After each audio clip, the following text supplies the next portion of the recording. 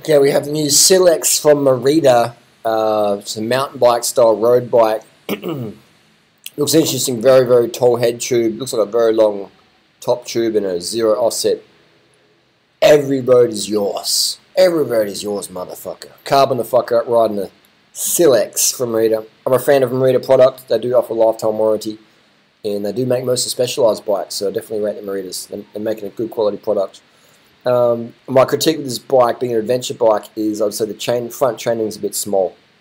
It can handle up to a 44mm tyre. So yeah, go big, go home. Latest technology, blah blah blah.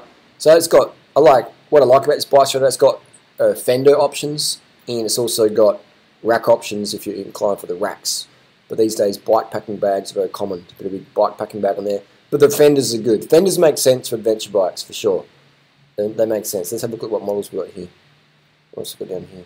So you've got big tyre clearance, big stuff, rack fenders, the little cooling fins on the thing. Not bad colours. Let's have a look what they got here. They've got alloy and carbon fibre. Alright, we've got the Silex 200. So it starts off with the Silex 200. Let's have a suss. This is the base model Silex. What does Silex mean? Skrillex, Stilex. So it's got the new saw on there. I like those new saw 9-speed. So it's a through axles, 12mm. Let's have a look at the specs.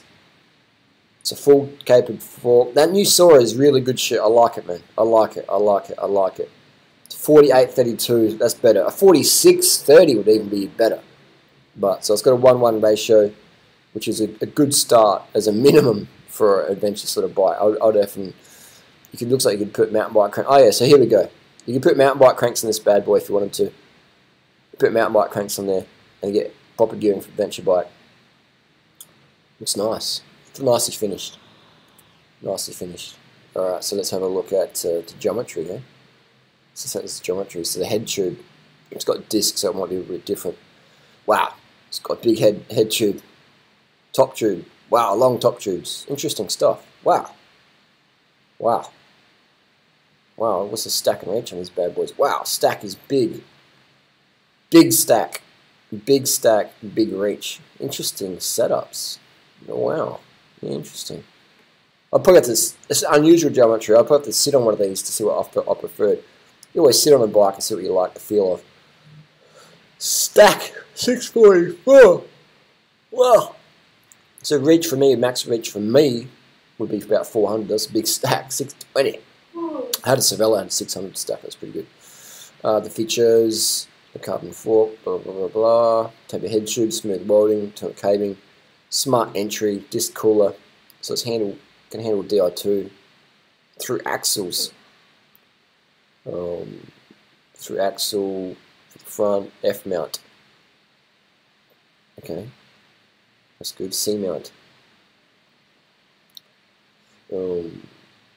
Interesting. Fender mount. Fixing points. Okay, let's have a look at that. Let's go back to the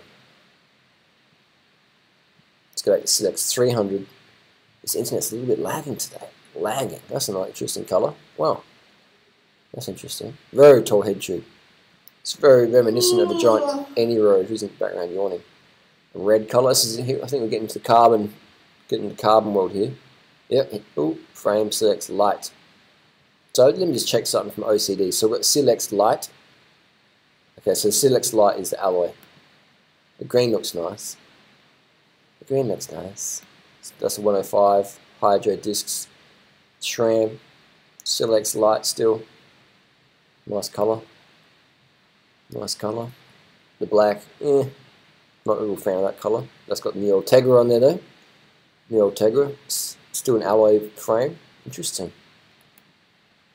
Colour's personal preference, though. Colour's personal preference. What I like, you might not like. That probably look alright in the flesh.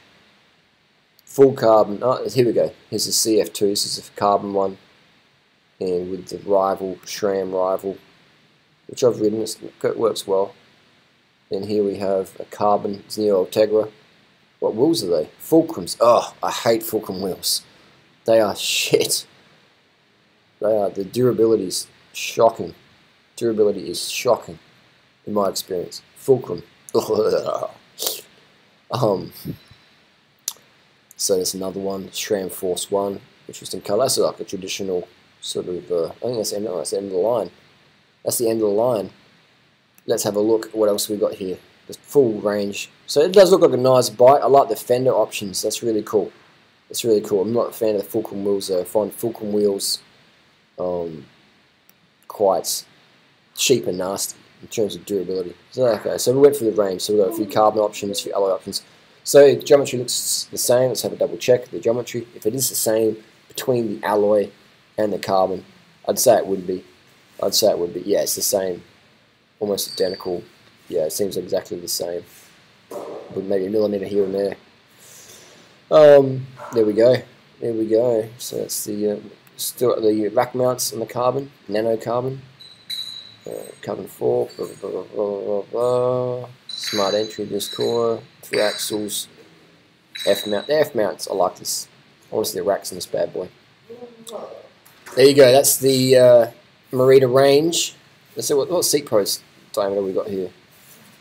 Seat post S-Flex 30.9.